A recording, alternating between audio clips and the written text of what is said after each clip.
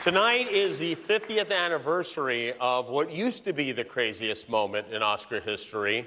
At the 46th Academy Awards in 1974, David Niven was in the middle of introducing Elizabeth Taylor when a nude man, a streaker, ran across the stage, which, can you imagine if a nude man ran across the stage today? I said, can you imagine if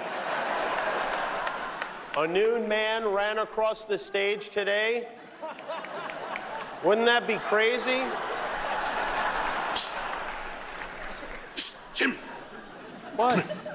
I can't come there. I'll do the thing. Excuse me for a second. What's going on? You're supposed to run across the stage. I changed my mind. I don't want to do the streaker bit anymore. What do you mean you don't want to do the streaker bit anymore? We're doing it. I just don't feel right about it, man. It's an elegant event. You know, honestly, you should feel shame right now for suggesting such a tasteless idea. It's supposed to be funny. The male body is not a joke. Mine is. No, it's not. You wrestle naked, why not? Dude, I don't wrestle naked. I wrestle in jorts. Jorts are worse than naked. Come on. You really not gonna do this? Fine, just give out the award then. God, the worst.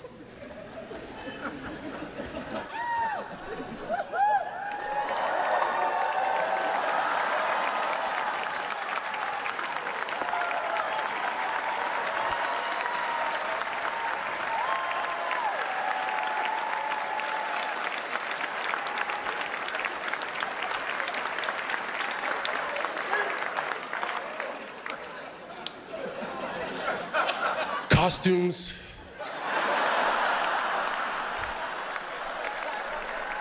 They are so important. Maybe the most important thing there is.